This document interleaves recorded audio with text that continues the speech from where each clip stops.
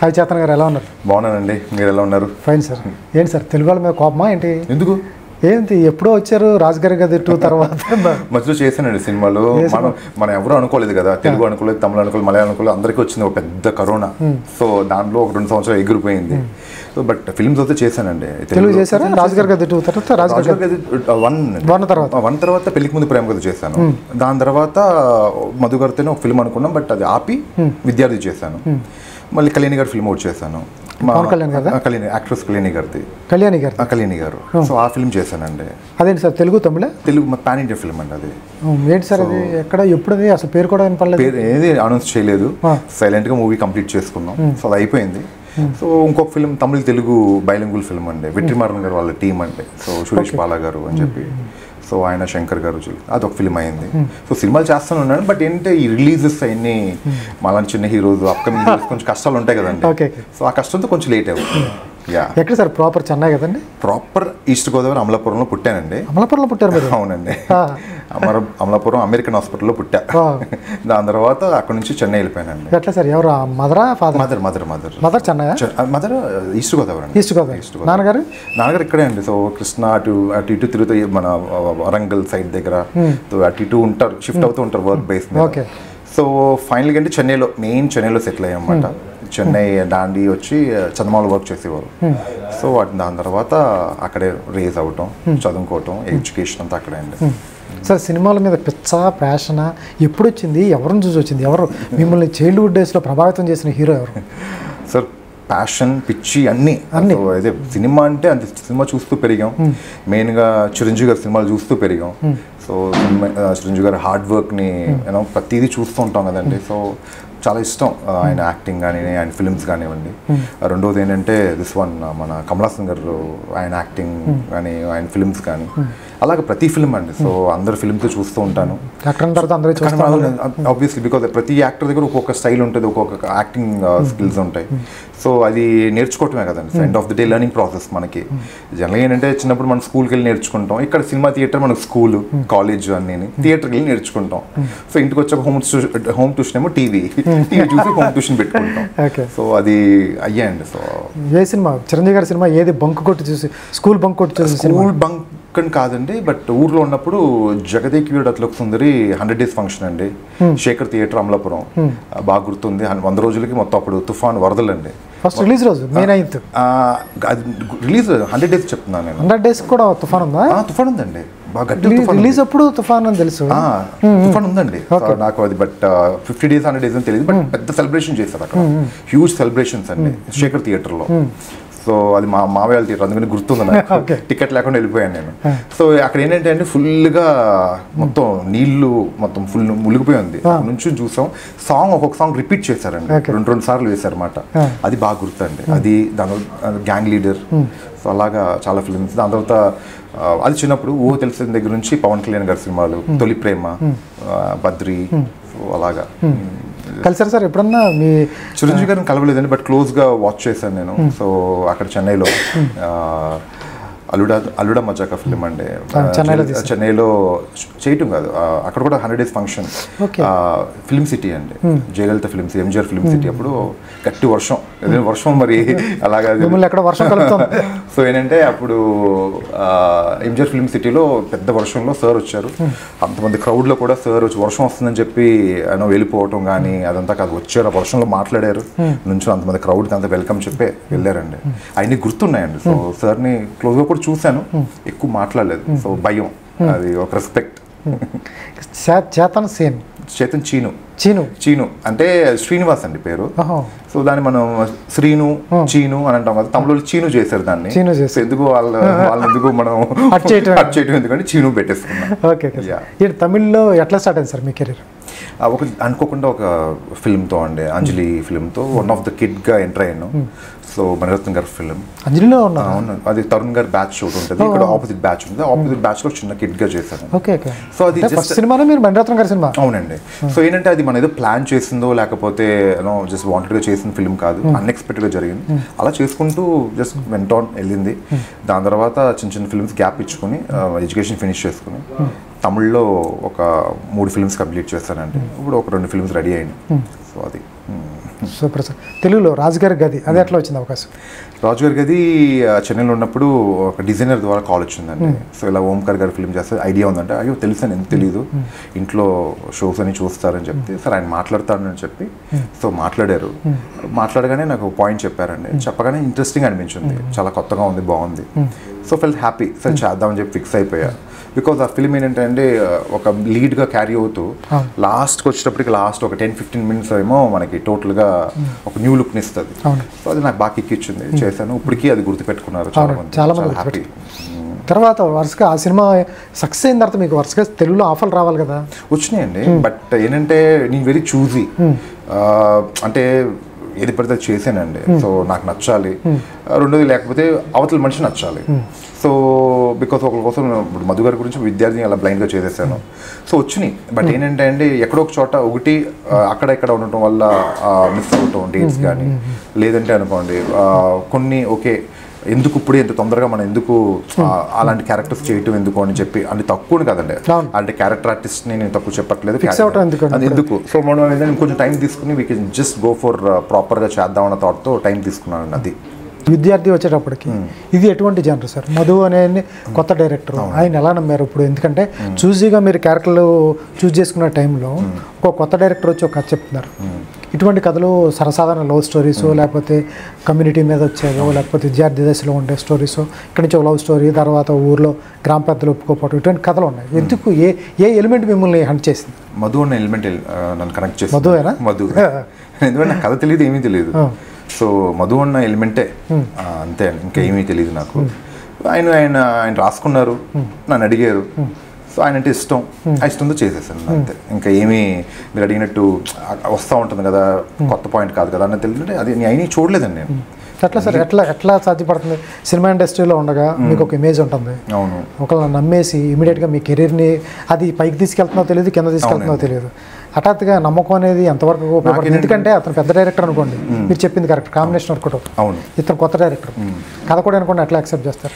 అది యాక్చువల్లీ నిజంగా అది రిస్క్ ఫ్యాక్టర్ ఎక్కువ ఉందండి. బట్ నేనేంటో కొంచెం మంచితనం నాకు, అంటే తొందరగా నో చెప్పడం నాకు తెలియదండి. నన్ను అడిగినప్పుడు తొందరగా నో చెప్పలేను నేను. సో అదొకటి ఎక్కువ ఆలోచిస్తాను.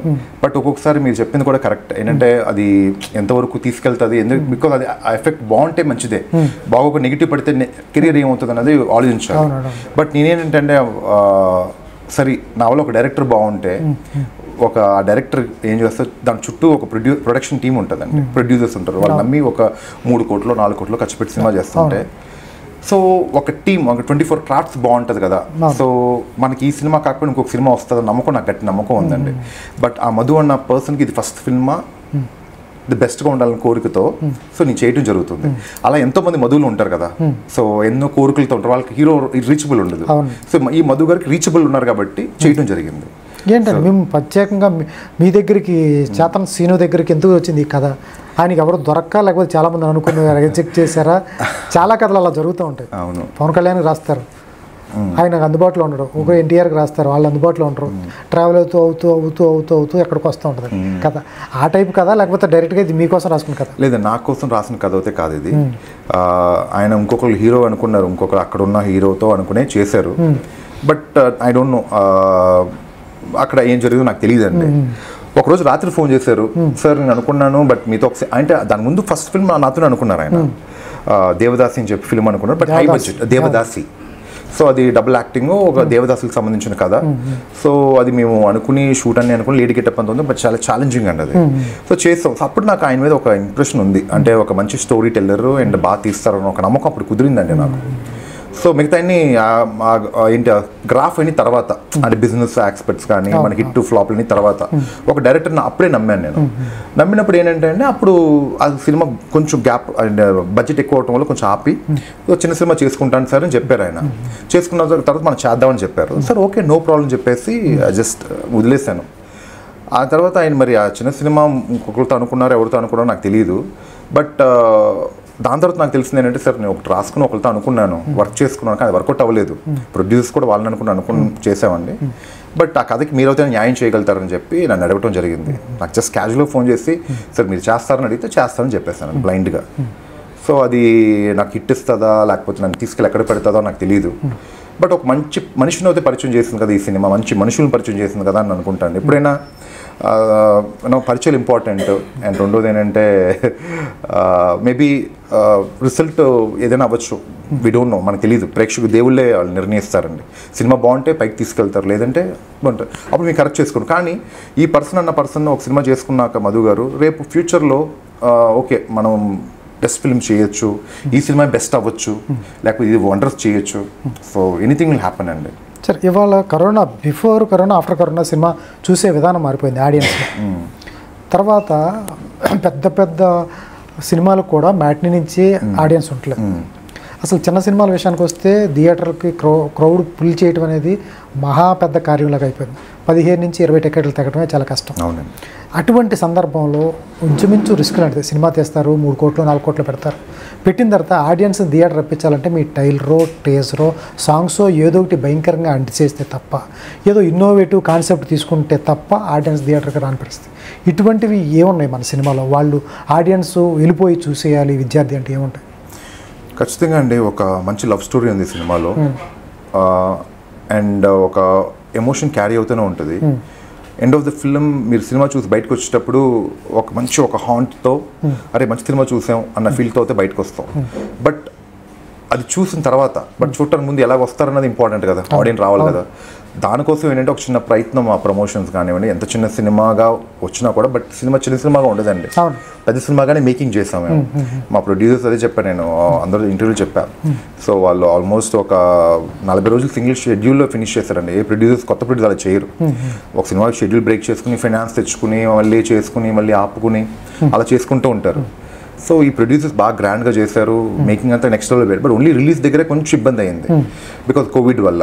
అది కూడా నాకు తెలిసిన ప్రొడ్యూసర్, ముందు ప్రొడ్యూసర్ డిఎస్ రావు గారు నాకు చేసిన ప్రొడ్యూసర్తో రిక్వెస్ట్ చేస్తే ఆయన సినిమా చూసారు, నచ్చింది, ఆయన కొనుక్కున్నారు సినిమా, తీసుకున్నారు సినిమాని, ప్రజెంట్గా రిలీజ్ చేస్తున్నారండి.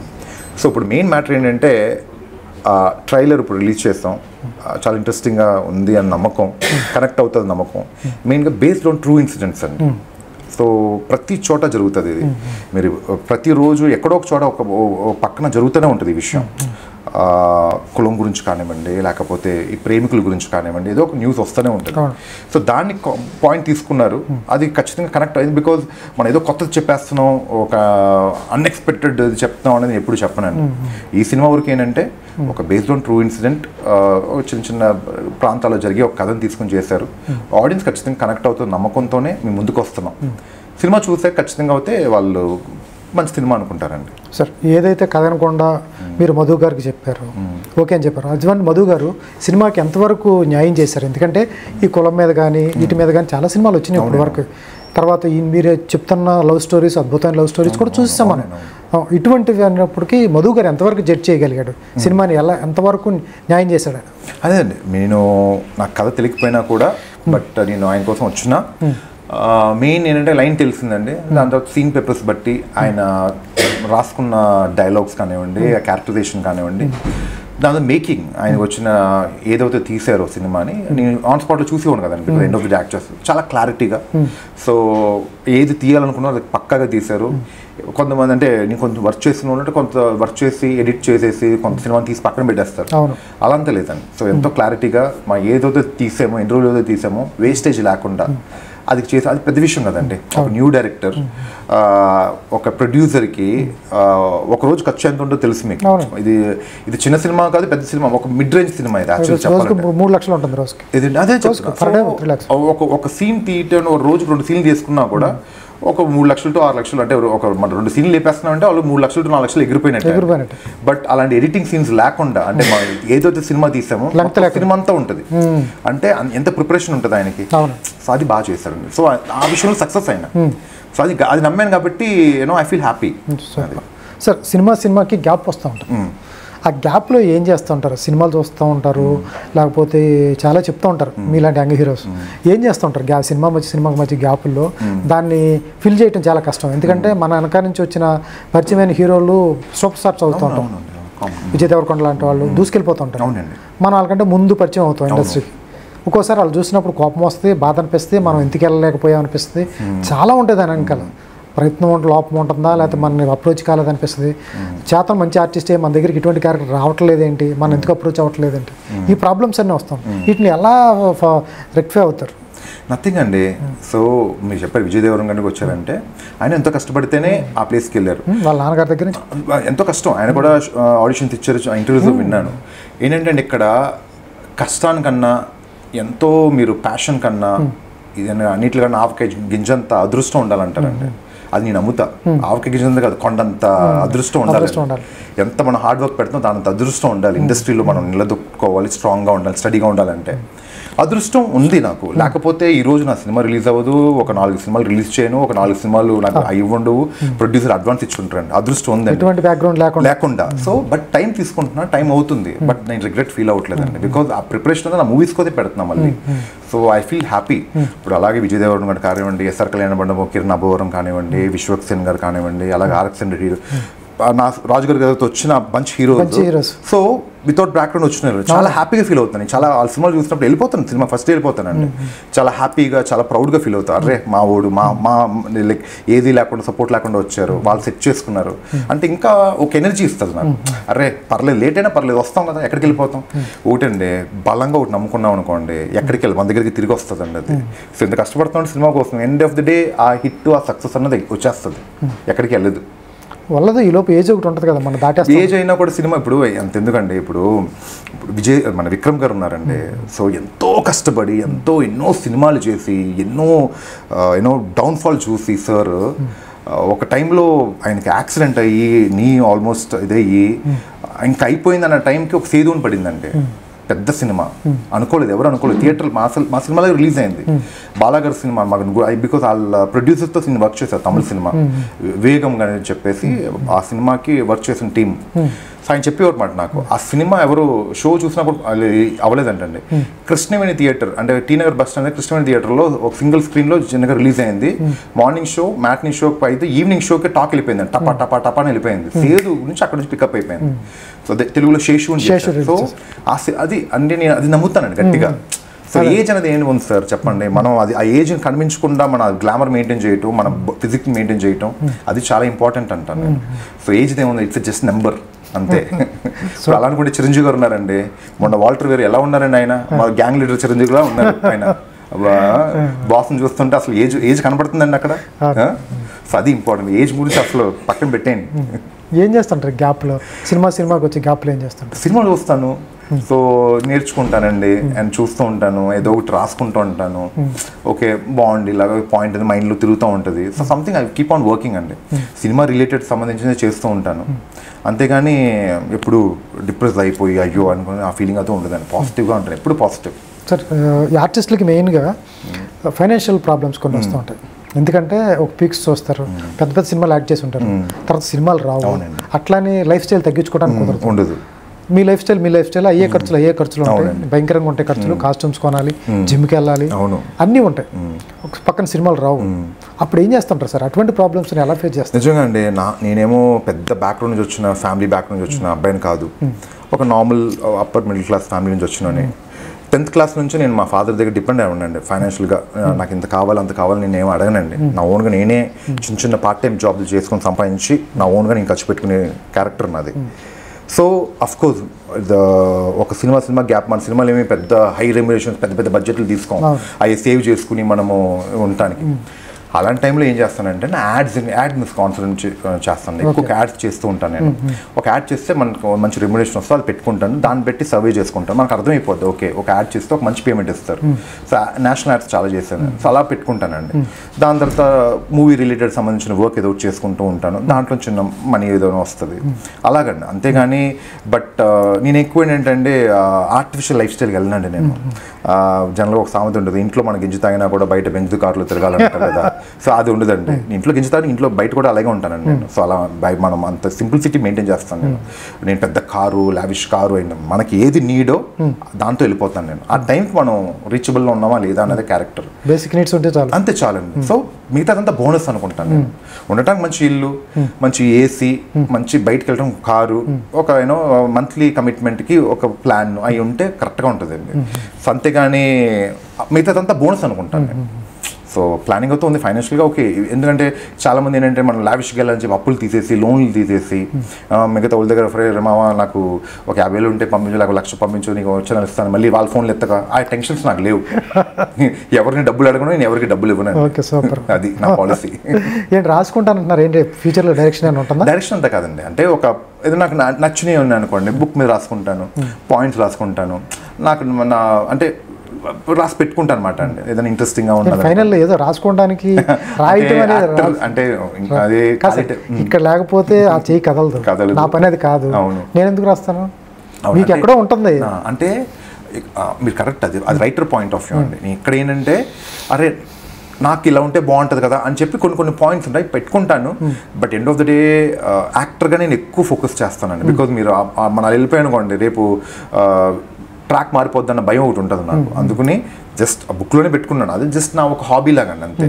అంతేగాని మన నెక్స్ట్ ట్రాక్ మారాలనో అవన్నీ ఏమీ లేదు. ఆ ట్రాక్ అంత సింగిల్ ట్రాక్, యాక్టర్ అవ్వాలి అన్న ఒక ట్రాక్. యాక్టర్ అవుతూనే డైరెక్షన్ చేసిన వాళ్ళు కమల్ హాసన్ చాలా మంది. విశ్వక్ గారు సూపర్ చేస్తున్నారు, అడివి శేషు గారు ఉన్నారు, నిన్న వేణు ఉన్నాడు. అదే అన్నాను, వేణు గారు చేయకూడదని ఏం లేదు కదా సార్. బట్ ఏంటంటే అంటే కొంచెం భయం వేస్తుంది, అంటే ఆల్రెడీ కొంచెం లేట్ అయింది, మళ్ళీ మనము ఒక కొంచెం సినిమాలు రిలీజ్ అయ్యాక మంచి ఒక రిజల్ట్స్ వచ్చాక ఒక నమ్మకం ఉంటుంది కదండి మనకి. అప్పుడు ఏదైనా మేబీ నా దాంట్లోంచి ఎవరికైనా మంచి రైటర్కి ఇచ్చి పాయింట్స్ అయితే ఉన్నాయండి, మంచి మంచి పాయింట్స్ పెట్టుకున్నాను నేను, ఇంట్రెస్టింగ్ పాయింట్స్ రాసుకుంటూ ఉన్నా.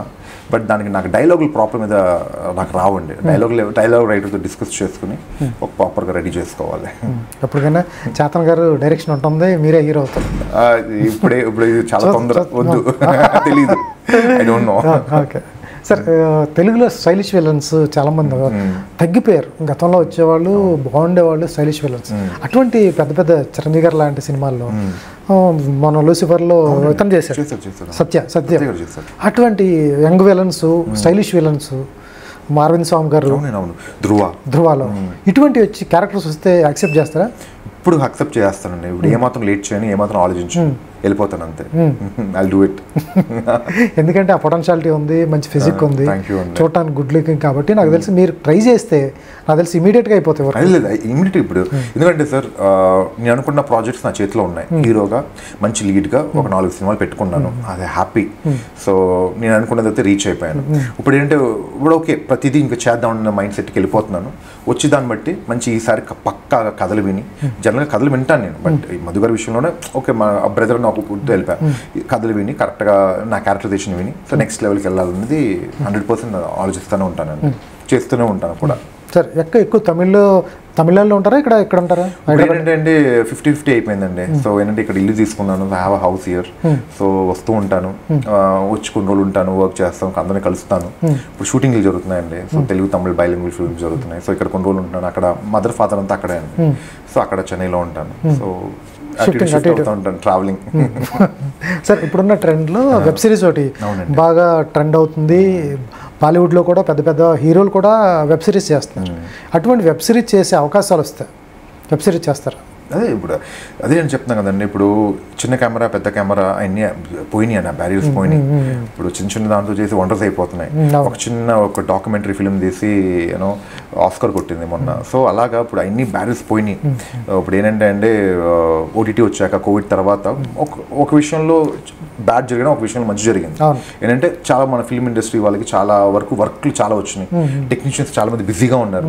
సో అది ఆ విషయంలో కొంచెం హ్యాపీ.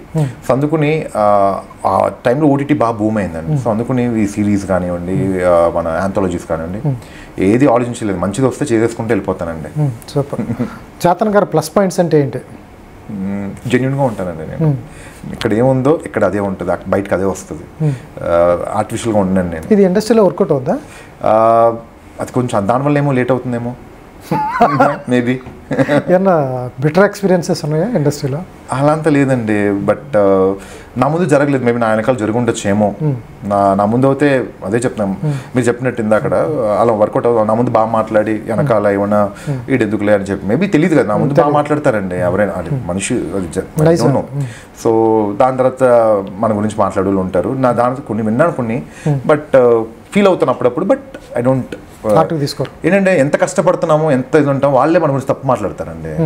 అది నాది ఉంటుంది, అది అదే చెప్తున్నాను కదా మనిషి ఒక నైజం అండ్ ఇది.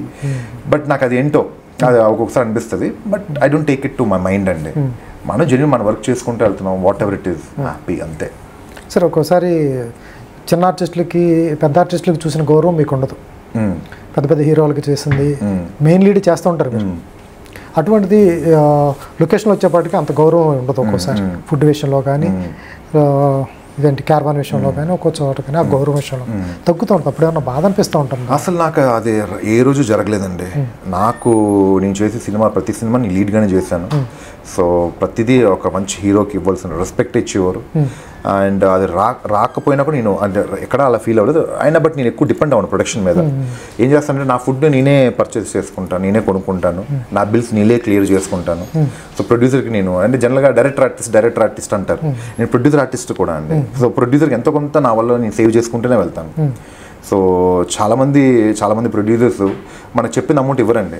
సో అందువల్ల మన సినిమాని ఆపేస్తామని చెప్పండి, నేను షూటింగ్ రాని చెప్పను. చాలామంది రాలేదు, నాకు తెలిసిన వాళ్ళు షూటింగ్ రారు, ప్రమోషన్స్కి రారు, ఎన్ని ఉంటుంది. కానీ నేను అలా కాదండి, వాళ్ళు ఏ కష్టంలో నాకు ఇవ్వలేదో నాకు తెలియదు. బట్ నేను జెన్యూన్గా నేను కొన్ని విషయాలు ఫైనాన్షియల్గా కానీ ఏదైనా నాకు ఇబ్బంది ఉన్నా కూడా అండి ఎంతోలాగా నేను సపోర్ట్ చేసుకుంటూనే వెళ్తానండి. మీరు ఇలా చెప్తున్నారు చేతన్ గారు, రేపు పొద్దున డబ్బులు అడగడం అంటే చాలా ప్రమాదం. అది డబ్బులు అడగనంటే ఏమైంది, నాకు చాలా మంది అలాగే చేశారండి. నా ఫస్ట్ ఫిల్మ్ నుంచి చెప్తున్నాను, నేను ఒక అమౌంట్ చెప్తారండి, ఎండ్కి వచ్చేటప్పుడు ఎవరు అప్పటి వరకు బాగుంటారు, మనం ఏదైనా అడిగామనుకోండి అప్పుడు నెగిటివిటీ వచ్చేస్తుంది. ఇది ఇన్ని రోజులు బాగుంటుంది, డబ్బులు అడిగితే అంటే మనం వర్క్ చేసిన డబ్బులు అడుగుతామండి, దాని నుంచి ఎక్కువ అడగం, ఎక్కువ కూడా ఇవ్వరు. అర్థమవుతుందండి. పోనీ బాబు సూపర్ హిట్ అయింది, సూపర్ బ్లాక్ బస్టర్ అయింది, ఇంత తీసుకొని చెప్పి మనం ఇస్తారు, చెప్తే ఓపెన్గా మాట్లాడుతున్నారు. ఎందుకంటే పాప మా లాంటి యంగ్స్టర్స్ ఎంతో మంది కష్టపడుతున్నారు, అలాంటి బ్యాక్గ్రౌండ్ లేని వాళ్ళు డబ్బులు అడిగితే అక్కడ నెగిటివిటీ వచ్చేస్తుంది అండి. బట్ ఎంత కష్టపడుతున్నాం ఎంత ఇదని అది ఆలోచించరు. ఓకేనండి, అది బాధ అనిపిస్తుంది. అప్పుడు వరకు మంచితనం అంతా చెడు అయిపోతుంది, డబ్బులు అడిగితే చెడు అండి. సో అది పెయిన్ఫుల్. మీరు తీసుకోరా డబ్బింగ్ చెప్పే ముందు మొత్తం క్లియర్ చేయాలి, అది నేను అలా ఉంటే బాగుంటుందండి. బట్ అలా ఉండనండి, నేను అలా ఉండను. అయితే ఇప్పుడు సినిమా ఏంటంటే సినిమా బయటకు వస్తే ఒక 100 మందికి పని ఉంటుంది, 100 మందికి బాగుంటుంది అని ఆలోచిస్తాను. అదే సినిమా పిచ్చోండి నాకు, సినిమా ప్యాషన్, సినిమా పిచ్చోండి నేను డబ్బులు సేవ్ చేసుకోవాలి, వెనకబడాలనేది ఏ రోజు ఆలోచించలేదండి. అలా ఉంటే సినిమా షూటింగ్ మధ్యలో ఆపేసేవాడిని నేను, డబ్బులు ఇస్తేనే వస్తాను. బట్ నేను ఏ రోజు అలా చేయలేదండి. ఒకరోజు షూటింగ్ ఆగిపోతే ఎంతమందికి ఇబ్బంది అవుతుంది, ఎంతమందికి ప్రాబ్లం అవుతుంది, ఒక సినిమా ఆగిపోతే ఎంతమంది లైఫ్ సఫర్ అవుతుంది, నేను ప్రతిదీ ఆలోచిస్తాను. ఎందుకంటే మేము ఎంతో కష్టపడతామండి యాక్టర్గా. బట్ మాకన్నా కష్టం ఏంటంటే టెక్నీషియన్స్ మీరు చూసారంటే వాళ్ళు లైట్లు మూసుకుంటూ వాళ్ళకి వచ్చేది భర్త అమౌంట్ అండి. అది దాన్ని బట్టి వాళ్ళకి పెద్ద పెద్ద ఫ్యామిలీలు ఉంటాయి, చిన్న చిన్న ఇంట్లో ఉంటారు. మా కష్టం మీద వాళ్ళది నిజంగా చెప్తున్నారు, వాళ్ళది బోల్డ్ పెద్ద భారం అంత కష్టం. సో వాళ్ళకు కూడా ఒకసారి ఆపుతారండి. సో అంటే నేను ప్రొడ్యూసర్స్ తప్పు చెప్పట్లా, మేమనేది ఏంటంటే మేము ఏది అనుకుంటున్నామో ఆ చిన్నది మీ పెద్ద ఏదైతే కమిట్మెంట్ అయ్యారో అది ఇవ్వండి, అది అడిగితే అది మనం బ్యాడ్ అయిపోతాం, గొడవలు వస్తాయి. అరే వాడు అడుగుతున్నాడు, వాడు అయ్యోయ్యో వాడు అసలు అని మన ఫోన్లు తీయరండి. ఎందుకు సార్ నేను అడుగుతున్నాను సార్, నేను ఈరోజు ఓపెన్ అప్ అవుతున్నాను సార్, నేను ఓపెన్ అప్ అవుతున్నాను నిజంగా. మేబీ ఇలా అడుగుతున్న తప్పు అయినా నాకు తెలియదు, నా పెయిన్ సార్ ఇది. నాకేమో పెద్ద పెద్ద ఆస్తులు లేవు సార్, నేను దీన్ని నమ్ముకుని వచ్చాను, ఈ నమ్ముకుని వచ్చి నేను ఇంత పెయిన్లో ఉన్నాను. ఒక టెక్నీషియన్ కానివ్వండి, ఒక ఇతను కానివ్వండి, ఎందుకు డ్యూ పెడతారని అడుగుతున్నానండి. మిమ్మల్ని నేను ఫస్ట్ నేను అడగట్లేదు కదా, మీరు ఇష్టపడి కదా అది ఫిక్స్ చేస్తున్నారు. ఫిక్స్ చేసినప్పుడు పోనీ నేను ఎక్కువ బాగా చేసేసాను, మీరు అంత బాగా చెప్తున్నారు కదా, ఇప్పుడు నాకు ఎక్కువ ఇవ్వచ్చు కదా. ఎవరు ఎట్లా ఇస్తారు సార్? అంటే సార్ మీరు అంత కరెక్టే. ఇప్పుడు మీరు చెప్పిన డబ్బింగ్ ఆపేయచ్చు కదా అంటారు, ఆపితే సినిమా ఆగిపోతుంది సార్. నేను ఆపను సార్ అలాగా ఏ సినిమా. నాకు ఫస్ట్ తమిళ సినిమా నుంచి ఫేస్ చేస్తూ ఉంటాను, అది అలా అంతా కాదు. నేను ఓపెన్గా నేను నా వర్క్ని జెన్యూన్గా హ్యాపీగా వాళ్ళకి ఇబ్బంది లేకుండా సినిమా నా భుజాల మీద వేసుకుంటూ వాళ్ళ దగ్గర లేకపోయినా కూడా నేను నా ఖర్చు పెట్టి జరిగింది సార్. నా డబ్బులు నేను ప్రమోషన్ పెట్టి రోజులు బోల్డ్ ఉన్నాయి సార్, ప్రెస్ మీట్లు పెట్టిన రోజులు ఉన్నాయి సార్. నా డబ్బులు సొంత అని చెప్తారు, కవర్లు ఇవ్వాలని. అప్పుడు తెలిసింది ఓ కవర్లు పెట్టి సార్ చెప్తున్నా. సో అది సార్ అలాగంతా చేశాను సార్, నేను అవన్నీ చేశాను సార్. నేను మీ డబ్బులు పెట్టి ఖర్చు చేశాను సార్ నేను. కదా సార్ ఇంత గ్లామర్గా ఉన్నారు, అమ్మాయిల దగ్గర నుంచి ఎలా ఈ ఫోన్ కాల్స్ని ఎలా సర్వే చేసుకుంటున్నారు? ఒకటి కాదు రెండు కాదు వస్తూనే ఉంటాయి కదా, ఎట్లా మేనేజ్ చేస్తారు? వస్తూ ఉంటాయి సార్, బట్ అవన్నీ ఏంటంటే సార్ పెద్ద ఏమీ వచ్చేవు, అప్పుడప్పుడు జస్ట్ ఒక ఫోన్ కాల్స్ అలాగా ఫ్యాన్స్ అంటారు అయ్యంత అంటారు. బట్ నాకు ఏంటంటే సార్ ఫోకస్ అంతా సినిమా మీద ఉంటుంది కాబట్టి ఏది నాకు ఇవి నెక్స్ట్ లెవెల్కి వెళ్ళిపోయి అంత ఇది రాలేదు సార్ ఎప్పుడు. ఓకేనా సార్, నెక్స్ట్ లెవెల్ తీసుకెళ్ళి అంత అంటే ఆ ప్రపోజల్స్ కానివ్వండి ఏది నెక్స్ట్ లెవెల్కి వెళ్ళి రాలేదు.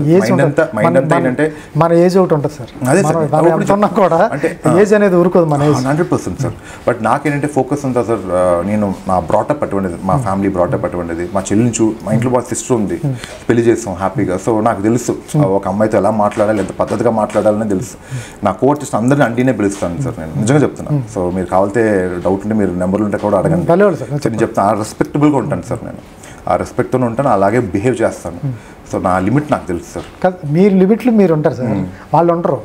కానీ నాకు తెలుసు కదా సార్, ఇప్పుడు ఆ లిమిట్ వచ్చి ఇటు వచ్చినా అటు వచ్చినా అదే డేంజర్ మనకే కాబట్టి నేను ఆగిపోతాను సార్. ఫ్యాన్స్ సార్ ఫోన్ చేసి చచ్చిపోతాను చాలా పెళ్లి చేసుకుంటారు ఇలాంటి కాల్స్ రాలేదు? లేదు సార్, అంత లేదు. ఎట్లా కనుగొంటాం సార్?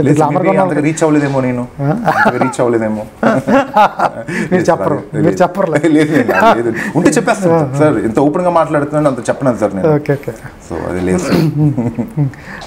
ఈ తెలుగులో నాకు తెలిసి నెక్స్ట్ టర్మ్ ఈ సినిమాల తర్వాత నుంచి మీరు స్టైలిష్ విలన్గా ఎదగాలి. Thank you. నాకు తెలిసి మీ అప్రోచే లేట్ ఏమో, నాకు తెలిసి మీరు కానీ స్టార్ట్ అయ్యి అప్రోచ్ మంచి పిఆర్ని పెట్టుకుని అప్రోచ్ వెళ్తే నాకు తెలిసి మంచి మంచి వేషాలు వస్తాయి తెలుగు టాలీవుడ్లో. అలాగే సార్, ఇప్పుడు ఒక సినిమా చూడాలి అంటే 1500 నుంచి 2000 ఫ్యామిలీ మొత్తం కలిసి సినిమా చూడాలి అనుకుంటే ఒక టైం 3 గంటలు వెయిట్ చేయాలి, కార్ తీయాలి, పెట్రోల్ కొట్టించాలి, మీకోసం ఒక 3 గంటలు టైం వేస్ట్ చేసి చూడాలి అనుకుంటే విద్యార్థి సినిమాలో ఇవన్నీ ఉంటాయండి? మనం వాళ్ళని సాటిస్ఫై చేయొచ్చు సార్. అదే సార్, ఇప్పుడు ఫిల్మ్ అవుతే అదే చెప్తున్నాను, అందరూ కనెక్ట్ అయ్యేలాగా ఒక లవ్ స్టోరీ పెట్టుకున్నారు, సాంగ్స్ ఉన్నాయి, 4 సాంగ్లు ఉన్నాయి, ఫైట్లు అయితే 5 ఫైట్లు ఉన్నాయి. ఖచ్చితంగా ఒక ఫ్యామిలీతో చూడాల్సిన సినిమా సార్. అంటే సొసైటీలో జరుగుతుంది కాబట్టి ఏంటి ఇలా అవుతుందన్న ఒక ఫీలింగ్తోనే పాయింట్ తీసుకున్నారు. నేను కూడా సినిమా డబ్బింగ్ చెప్పాను అండ్ ఫిల్మ్ చూసాను కాబట్టి ఇంట్రెస్టింగ్గానే ఉంటుంది. బట్ ఏంటంటే చాలా వరకు ఏంటంటే సార్, మీరు చెప్పినట్టు 2000 ఖర్చు పెట్టుకోవాలి, 3000 పెట్టుకోవాలి అంటే మల్టీప్లెక్స్కి వెళ్తే ఒక రేటు, సింగిల్ స్క్రీన్ ఒక రేటు, అలా ఉన్నప్పుడు బయటకు రావడం అనేది కష్టం. సో అందుకని ఓటీటీలో చూసేస్తారు. కానీ నా ఫీలింగ్ ఏంటంటే ఖచ్చితంగా ఓటీటీలో చూడండి, కానీ థియేటర్కి ఒకసారి వచ్చి చూసాక ఓటీటీలో చూడండి అంటాను. ఎందుకంటే మళ్ళీ అదే సార్, టెక్నీషియన్స్ మా వంటి బోల్డ్ మంది వెయిట్ చేస్తూ వర్క్ చేస్తున్నారు. ఒక సినిమా ఆడింది అనుకోండి సార్, ఒక 100 మంది బాగుంటారు సార్. సో అది ఒక బిలీఫ్. దానికోసం ఒక చిన్న మళ్ళీ ఏంటంటే మీకు సినిమా ఖచ్చితంగా ఎక్కడో ఒక చోట మీకు ఏదో ఒక నచ్చి ఉంటుంది కదా సార్, నచ్చకపోతే రావద్దని అంటాను నేను. సో ఏదైనా ఎక్కడో ఒక చోట నచ్చి ఉంటుంది కదా, రండి అంటాను సార్. మీ కాన్ఫిడెన్స్ నచ్చింది సార్, ఆల్ ద బెస్ట్ అండి. Thank you. ఈ సినిమా హిట్ అవ్వాలి, అలాగే మీకు తెలుగులో మంచిగా బిజీ అయిపోవాలి, ఎందుకంటే మీ జెన్యునిటీ చెప్తుంది. Thank you sir. Full busy అయిపోతే మాకు కూడా హ్యాపీ. నిజంగా చాలా పాజిటివ్గా అంటే చాలా వరకు మాట్లాడాను సార్, ఇంత ఓపెన్గా నేను ఎక్కడ మాట్లాడలేదు. బట్ అది కూడా నెగిటివ్గా భయం వేస్తుంది నాకు.